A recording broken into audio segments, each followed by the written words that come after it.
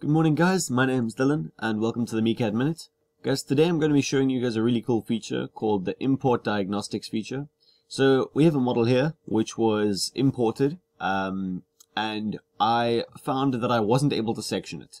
So what I did was I went to the evaluate tab, I selected my import diagnostics right here, and this window here will pop up. And what I found was I had a bunch of errors in my faces and gaps. So I clicked on the attempt to heal all button already, because sometimes it does take quite a while, guys, and sometimes it can be a long process.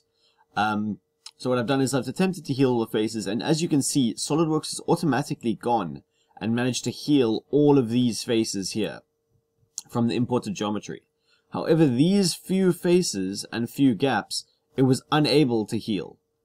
Which means when I say OK, and I try and section this, and I say OK, it's still not going to section, because there is still, in this model, a surface that cannot be healed.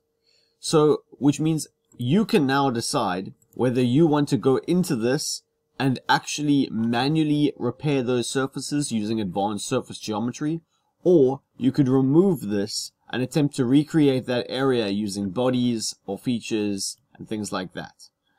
Guys, so this is a very, very useful tool in the sense that, as I said, imported diagnostics has a functionality within SOLIDWORKS to attempt to auto-repair your faces and your surfaces from certain imported geometry. It doesn't always do it, and there are times where you have to go and do a little bit of manual surfacing and so forth, but a lot of the time SOLIDWORKS can sort out the problem for you. Guys, I hope you found this useful, and I hope to see you guys in the next MecadMinute. Thank you so much for watching, and until next time.